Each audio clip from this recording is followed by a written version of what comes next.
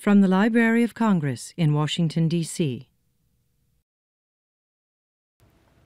Jonas Hassen Khemiri and his debut novel, Ett öga rött, One Red Eye, hit the Swedish literary scene in 2003 and was praised for its comment on the present and changing society with its playful language, humor, satire, and fast pace.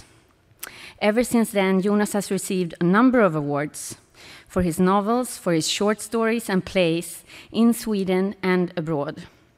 He has now written 4 novels and 6 plays, and the latest novel, Everything I Don't Remember, was awarded with Sweden's most prestigious literary prize, the August Prize, named after Strindberg, of course. Jonas Hassen Khemiri often shifts perspectives in his writing and invites the reader to come and play with him, and to play with his electrified language of his own that even got a name for itself, called Khemirian. His work has been translated into 23 languages, and his plays have been performed by over 100 companies around the world. Right now, his play, I Call My Brothers, is staged at the Forum Theater here in Washington, and it runs until October 1st, so you better hurry. A couple of years ago, Jonas wrote an open letter to the Minister of Justice in Sweden, who had publicly defended racial profiling in the subways of Stockholm. It was called Dear Beatrice. It became the most shared piece in Swedish social media history, with 250,000 shares only the first day. And it started a Twitter movement where people under the hashtag Dear Beatrice started sharing their own stories. Jonas encourages us all to look behind the surface, behind our prejudices, and behind our fear. You can all support the festival with a gift of donation, and the festival would not be possible without the support of sponsors and book lovers. Just a few more things. Please turn your cell phones off. And I also want to tell you that a Q&A will follow after Jonas' talk, so save your questions. Also, be aware that if you ask questions, you will be filmed for the archives, and that you can meet Jonas also after the talk when he will do a signing, starting at 4:30. Now, please join me in welcoming from Sweden, Jonas Hassen Khemiri.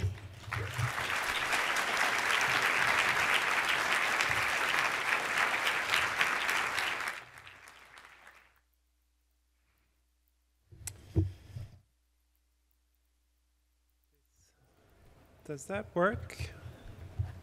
Even though I'm too tall for this podium? Do you hear me okay if I speak like this? Great. So thank you very much for that very kind introduction, Linda. I do have to say, if my mother is watching this, that she was not a librarian, but she was a physiotherapist, and she was very much a lover of books. I have some kind of idea of how I'm going to structure this.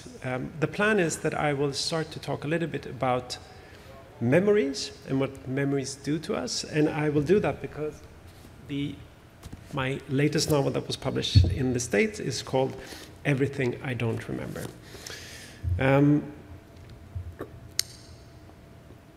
A few years ago, I went to my grandmother's house, and I started finding these kind of weird, small handwritten notes.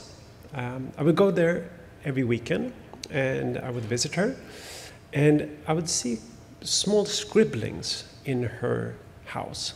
So what the first thing I found was like small yellow post-it notes where she had written like salt on the box where she kept salt, or sugar on the sugar box. And I was kind of taken aback. I wasn't sure what she was doing because I recognized her handwriting. My grandmother was a retired teacher of Swedish, so she had this very antiquated and beautiful handwriting. After a while, I realized that she was writing these kind of small notes as a way to try to find stability, because her memories were slowly starting to fade.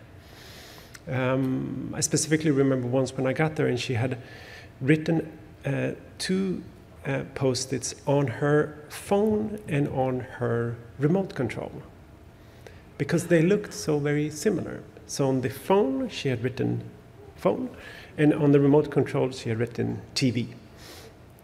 Because I realized when she was watching TV and someone would call her, she often tried to respond in the remote, you know, or if she tried to raise the volume, she tried to use the phone. So these electronic devices were a little bit too similar, so she had to separate them by using her words. And this shift, when the memory started fading, it went really quickly for her to start to become more and more insecure about who she was and who we were, who were surrounding her. The next step was that I would be at home sleeping, and I would wake up in the middle of the night, and I would see that it was my grandma calling me at like 2 or 3 in the morning. And I would always respond because I would be a little worried, you know, something might have happened. And always when I responded, she was so happy. That was her first reaction, like extreme joy. And she was like, "Jonas, are you awake?" And I was just, well, not really, you know. But she was, because that meant that she was not, you know, awake by herself. And then her next thing was that she just wanted to check whether or not my number was my number. So she said the number that she had just dialed and just wanted to check that that was me. And I said, "Yes, that's me." And she said, "Thank you." Then I can go back to sleep feeling a little bit more comforted. So she used the languages and the numbers in order to find some kind of stability. That summer, she became a little bit unsure who I was. In the fall, for the first time I went there and she saw me and became afraid seeing me because she didn't recognize me at all. And in the spring, she could not stay in her house, so we had to move her to a house for people with dementia. And this experience created this question of who we are without our memories. Because of course, that was my grandmother. Like every time I went there, I could see that she looked the same. She had the same facial features, the same perfume. We talked about the same things. Since she was a retired teacher, she had very clear ideas about everything, especially how to reform the school system. She knew exactly how to do that. She also had quite a lot of opinions about my authorship and my writing. I remember once I asked her what she thought about my first book, and she said, very quickly, she said, "Well, I like you. I like you." And for a moment, it really sounded as if she said, "I like it," and I was kind of clinging on to the idea that she said, "I like it," but no, I like you. You know, you're my eldest grandson. You know, so because there were kind of a lot of swear words and curse words in that book, and she also thought that I didn't write the truth. She liked the truth, and I should stick to the truth. That was her thing. These thoughts and questions about memory and who we are without our memory, specifically I remember thinking, at some point, she will stop being my grandmother. So if she has 80% of her memories, of course she's my grandmother. If she has 40, yeah, it's still her, right? I recognize her. But if she has 5%, is that still her? All these questions kind of trickle down into this latest novel that is called Everything I Don't Remember. In that novel, there is a grandmother who is losing her memory and who is very upset that someone has taken her driving license. There's also a house that has been left, but in the center of the novel is a young man called Samuel. And Samuel, the book starts off with a car crash. it's not at all a spoiler, but we find out very early on in the book that Samuel is dead. Samuel has taken his grandmother's car and he has driven it into a tree outside of Stockholm in an area called Västberga. A writer who is a little bit reminiscent of the writer that you see in front of you right now hears about this car crash and becomes obsessed with trying to find out what really happened. So what was behind this car crash? Was it a suicide? Was it an accident? Was it due to the long relationship that Samuel had with Leide? Was it because of economic conflict with his friend Wanda? What happened? That's the mystery that drives this novel. So the writer starts contacting everyone who remembers Samuel and tries to ask them who Samuel really was. So we get to know his friends, his family, his neighbors. The plan is to try to map what happened during Samuel's last day alive. The problem is that people are not really remembering the same things. So there's kind of a friction between the different ideas of who Samuel was. For example, some people claim that in the story there is this kind of big love affair between Samuel and Leide. Some people say that was like a, this kind of Hollywood version love affair, that is what explained why he passed away. And according to Leide, who was involved in this relationship, it was more like a fling. It was nothing. It was not as big thing as some people claim. So the different versions of this story are kind of being tested and being conflicted throughout the novel. And the more we read without spoiling anything, I can say that the writer himself has kind of a secret agenda to why he wants to collect all these memories. And towards the end, we realize that maybe he and Samuel have more in common that he wants to reveal.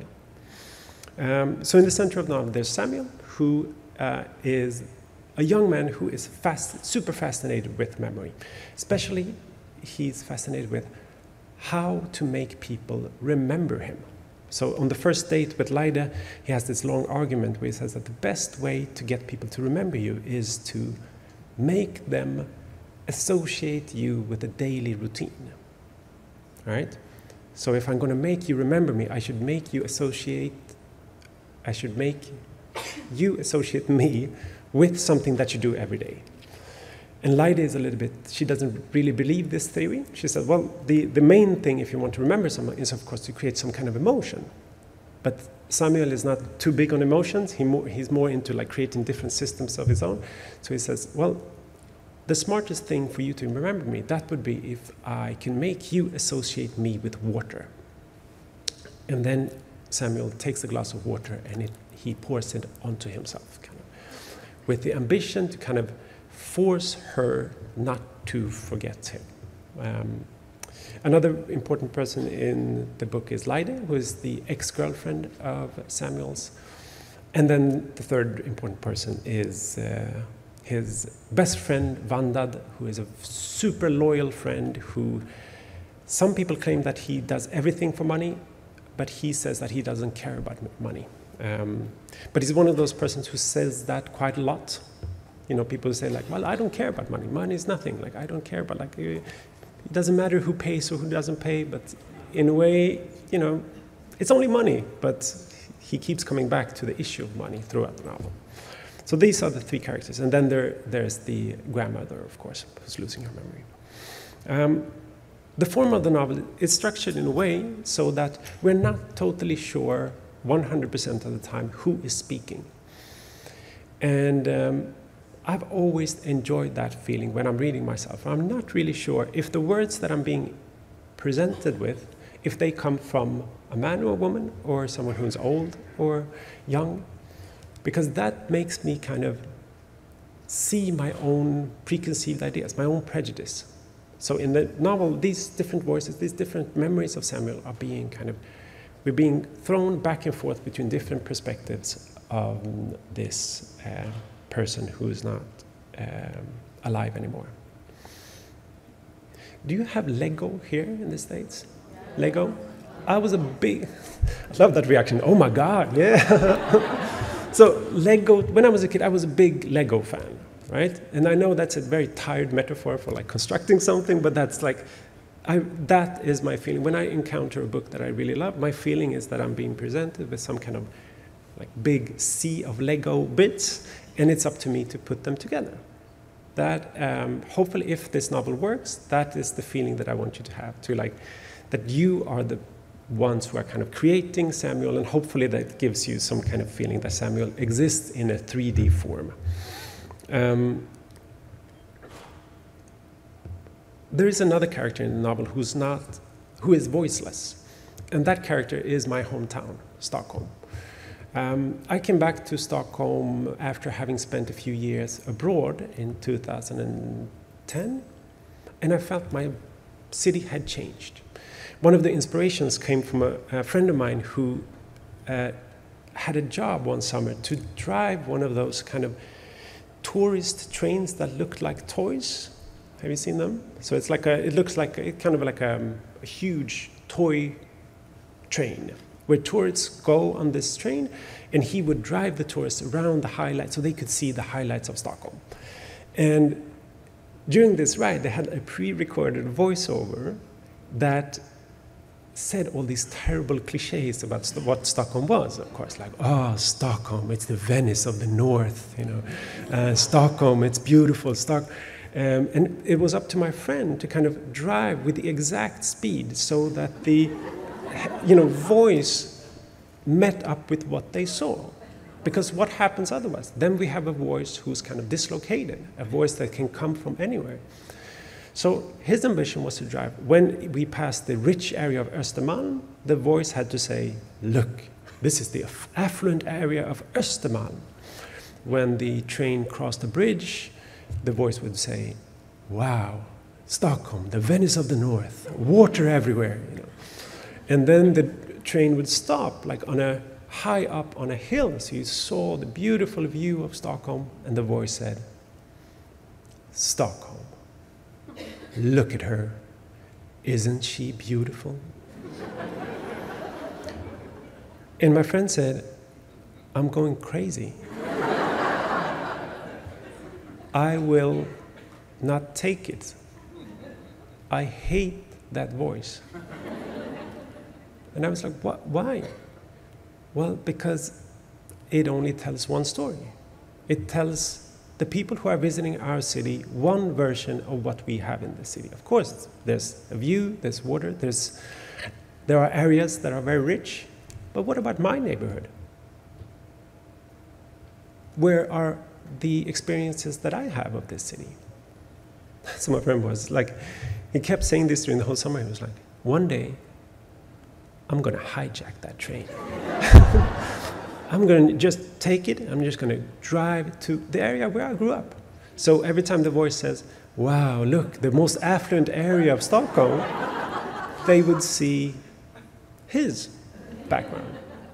And whenever this, if they would say, the voice would say, wow, it's the Venice of the North, they would see the mall, where he hung out in the weekends, kind of. And do you think he did it? Do you think at one point he took that train and went for a joyride? Because what happens if you do that? You get fired, right? There are economic consequences of making that choice. So he kept saying, I'm going to do it. I'm going to just wait one day. And I was just like, have you done it? Tuesday, I'm going to do it. Tuesday, I'm just waiting for the right day. Finally, he never did it, of course. He kept driving his route because to make that kind of rebellion, you have to face consequences. And oftentimes, it's easier to make those kind of rebellions in theory than to do them in practice. So Stockholm was a big inspiration. When I came back to Stockholm, I had this idea. I had the feeling that my city had changed because everyone was talking about economy. That it was as if economy had kind of seeped into the veins of even my friends. I would sit with friends who I know were big book lovers. Normally we talked about Calvin or Faulkner or Baldwin. And now all of a sudden, they were speaking about mortgages and how much they're going to invest in a certain apartment and how much they're going to sell it for and renovate it. And I remember thinking, that's never going to be me because I'm above economy, right? I deal with the high arts. My book is for sale afterwards, just, No, but that's not part of me because I'm above. I have my own system, I can just liberate myself with the use of my imagination. Then I became a father, and I wrote this open letter that became a very viral thing in Sweden, and that got a lot of love, but also got a lot of quite harsh attacks from certain right-wing powers in Stockholm. And all of a sudden, I became the person who was focused on mortgages. All of a sudden, I was the person who realized that if it comes to paying a price for security, I would be ready to do anything. If it's up to me to put my family in a secure place, I would pay anything to make that happen.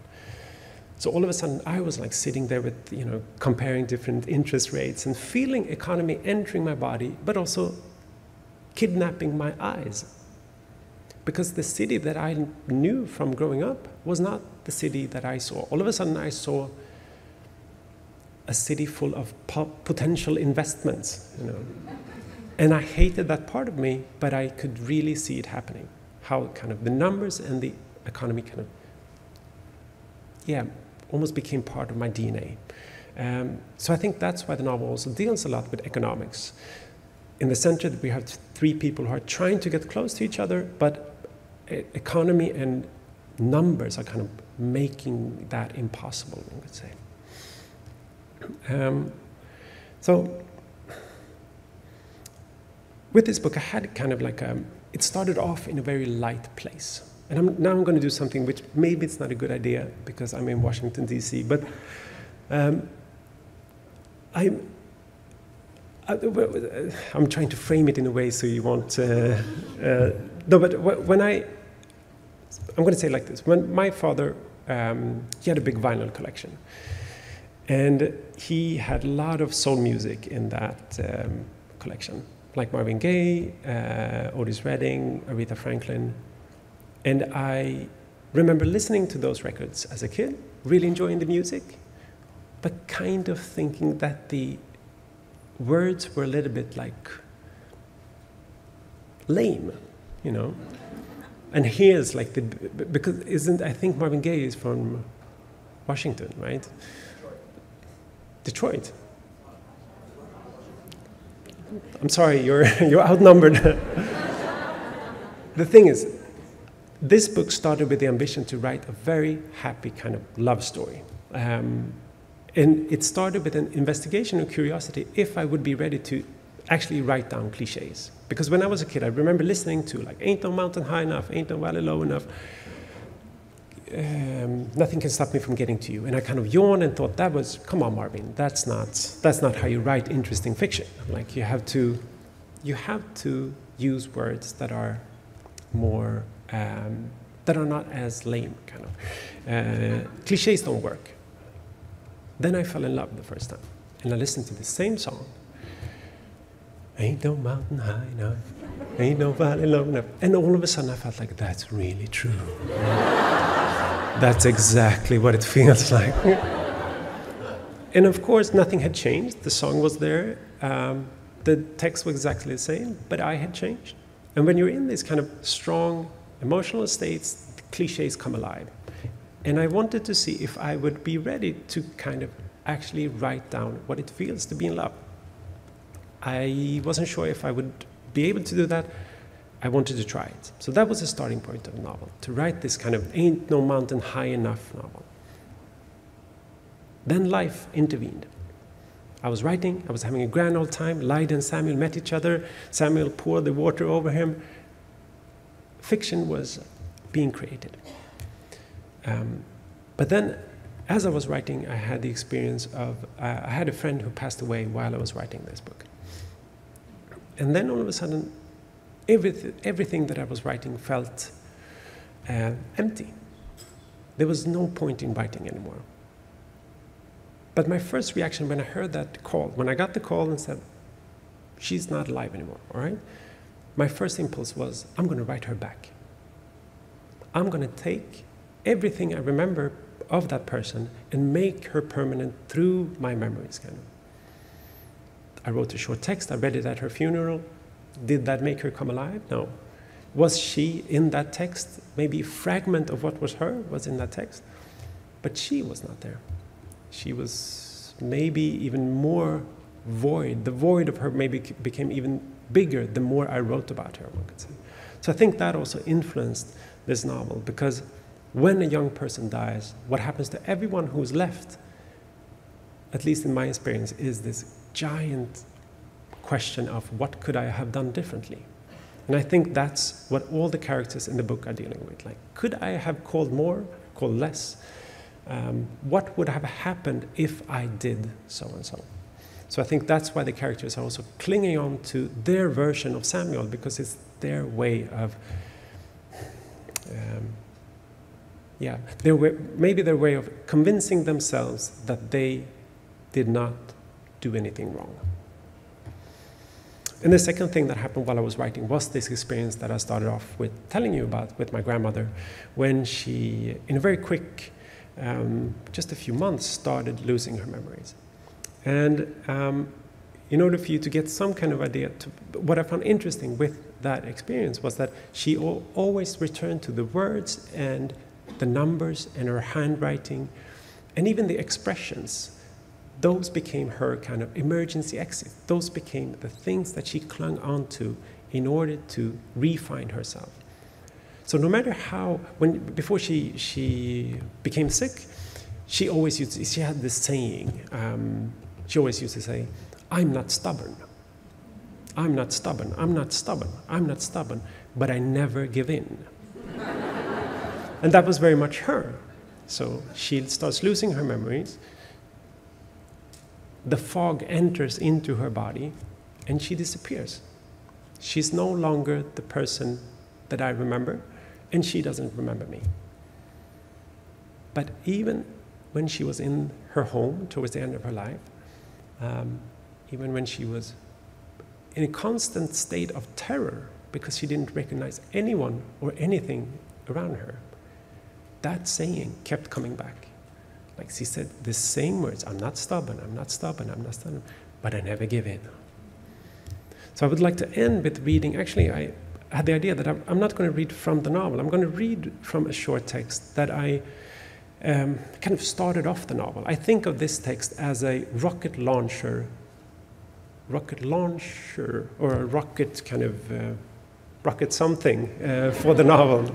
What is it called? The thing that is around the rocket. A launching pad, thank you. So this is the launching pad of the novel. And it's a short piece that it started off with a newspaper in Sweden that asked me if I wanted to write like a review from a music festival in Sweden.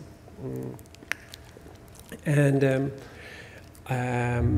I went to that festival. I borrowed my grandmother's car. I went to the festival, and then I came back, and then I couldn't write a review about the music festival because my heart was somewhere else.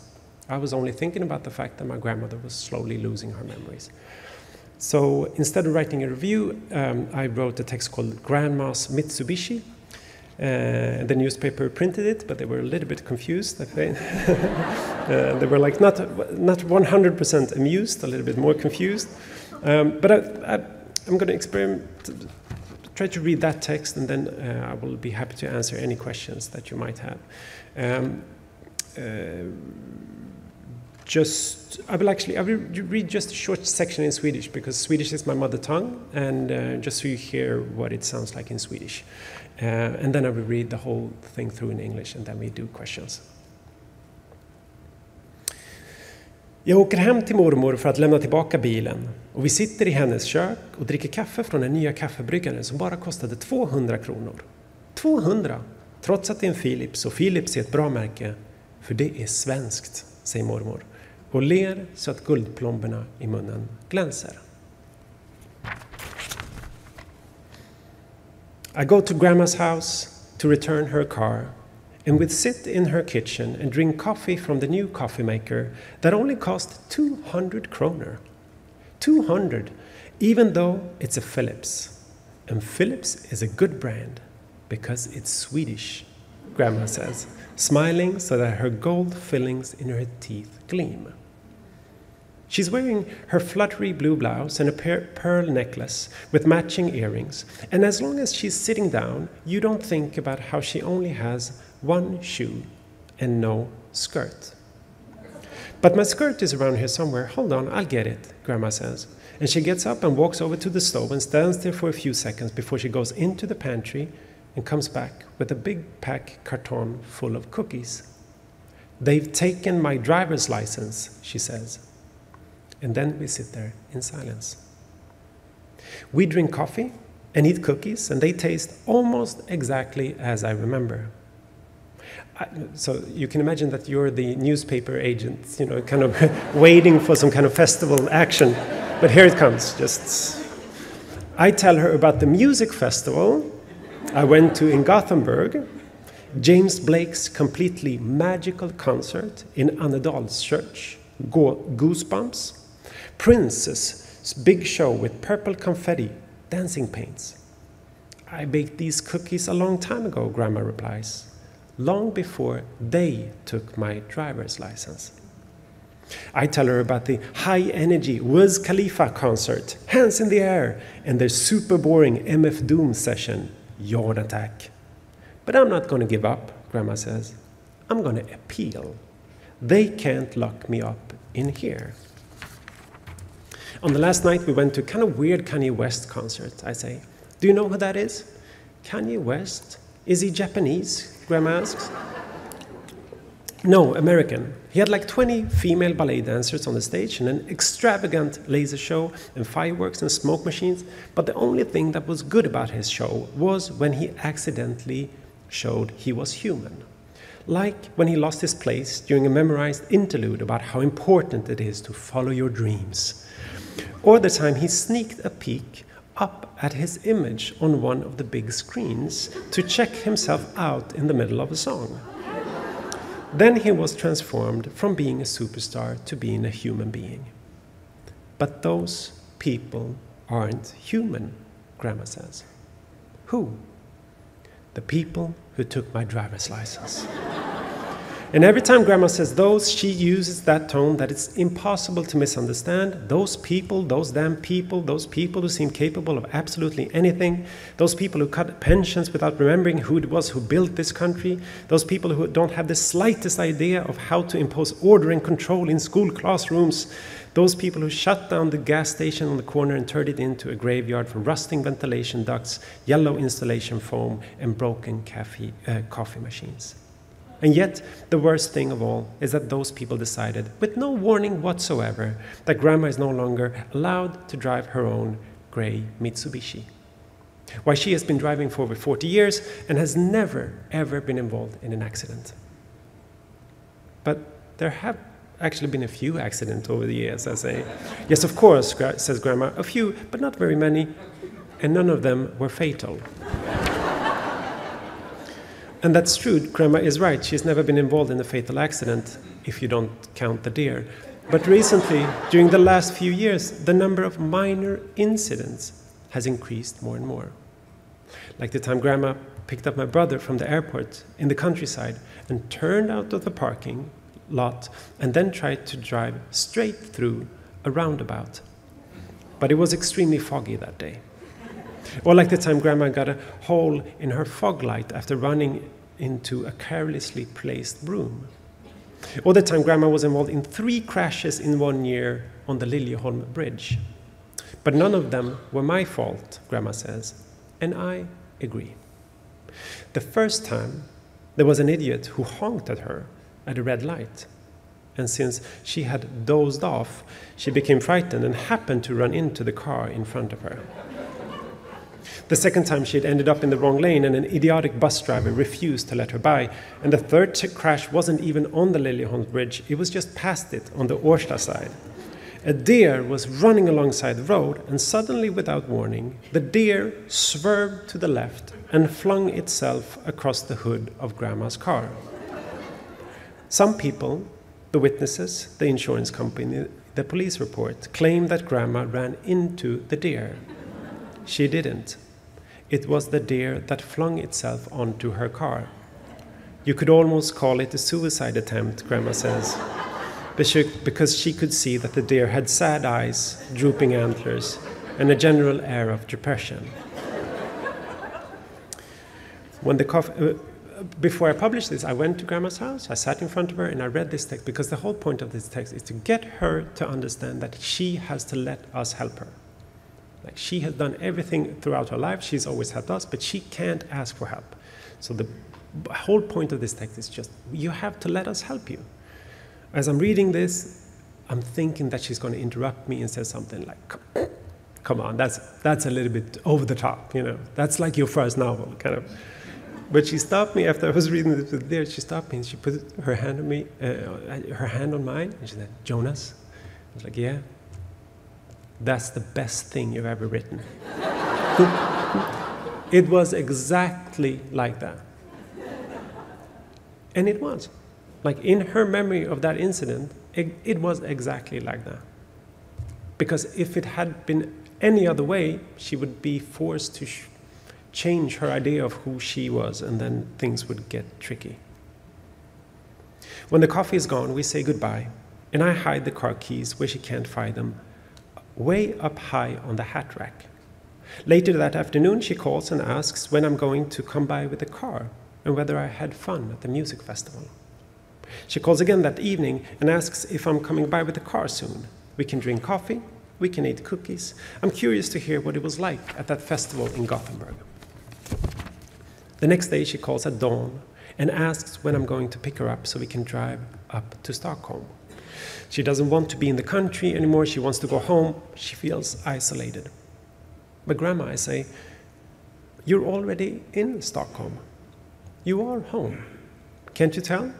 You're calling me from your regular home number. You're lying in your regular old bed, and if you just look a little to the right, you can see a regular old nightstand with the old vademecum bottle and the glass of water and the tattered Bible and the blinking clock radio. And right next to the bed is the note you've written to yourself. Your beautiful, ornate handwriting that says, "I am in Stockholm. I'm not going anywhere." And Grandma finds the note and reads the words and says, I guess I'm starting to get a bit nutty. And we hang up, and I persuade myself that my memories are eternal, and I will never need to write something down for it to remain with me. My phone is quiet for 10 minutes before it rings again, and it's Grandma wanting to know when I'm coming by to drop off the car and how it went at that music festival in Gothenburg. And I say the music festival was totally wicked and magical, and I'm so glad you decided to come along. It was so fun to see you rocking out to Prince hits and clapping in time with Wiz Khalifa. And I'm sure you remember, right, how the audience in that church cheered when you climbed up on stage to sing the second verse of James Blake's encore song, right? And Grandma is quiet for a few seconds, and then she says, now you're just making things up.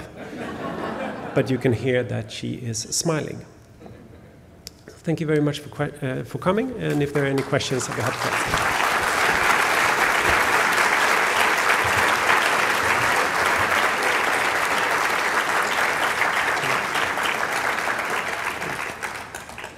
So I'm being told by a sign that we have 5 minutes, if there are any questions or...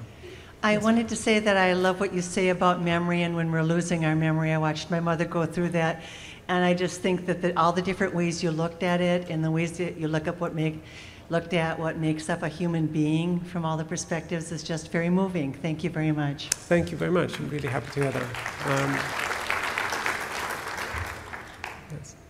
I was intrigued by what you said about returning to Stockholm and the emphasis on the economy.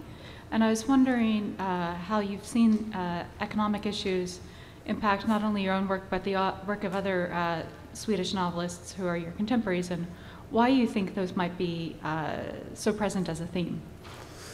I think that's a great question. I think maybe I was quite, how should I put it? I'm a failed economist. Like I have studied economy when I was young, and I never graduated, which my father reminds me about every 10 minutes. But I've always been fascinated with the kind of the power that money can give you. And I think the money, the power and the privilege that money can give you. So since I became a father, I had this kind of theme almost. My latest play was called Almost Equal To, and that also deals with economy and kind of the challenges of knowing that there's a system that has all these negative consequences, but not really knowing how to formulate an alternative. And I think that before I became a father, I think I had this idea that I could be free to create in my fictional universe. But I think becoming a father, I think I realized that my idea of economics was quite simplified, actually. That it was very tricky to create this kind of separate universe from the everyday reality in Stockholm. And like the main shift that has happened in Stockholm is that in the latest 10 and 20 years, we've changed the whole housing market. So we've gone from a rent-based system to now we can actually invest in housing, which creates all kinds of interesting consequences, not only for the people who have, like I had the luxury of being able to find a secure place for my family. But it was also interesting to see how that changed my view of my own city. Because if you have the illusion that you can own a part of a physical space, the people who don't have that ability, you start seeing them with a suspicion that I was, that I didn't think that I was capable of that kind of.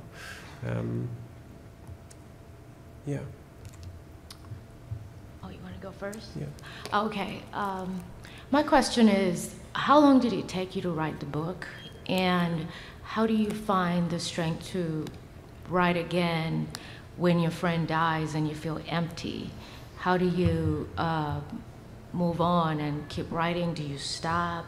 How do you, get to starting and completing a book? Well, this one was trickier than the other ones, actually. And I think it had to do with that feeling that So I've been writing all my life. That has been my main joy. Like the best drug I know is to go home and to write and to... I've never doubted the value of words, but having that loss in my life, for the first time, it was as if I kind of doubted what words could do, actually. I don't think I have the one thing that got me out of that hole of feeling like doubting what words could do was just to realize that even though they couldn't, how should I put it? Even though they couldn't recreate the person who was gone, the feelings that I had of having lost her were able to capture. I was able to put that on a page, and there were many things that happened after having lost her that I thought would be tricky to put in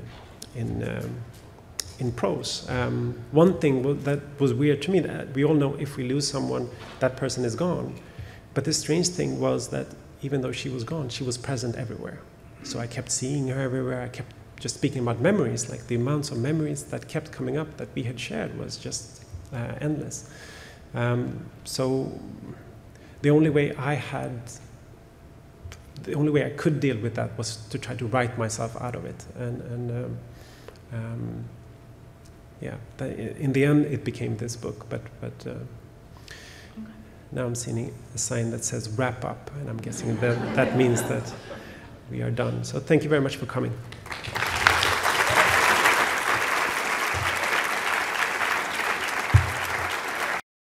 This has been a presentation of the Library of Congress. Visit us at loc.gov.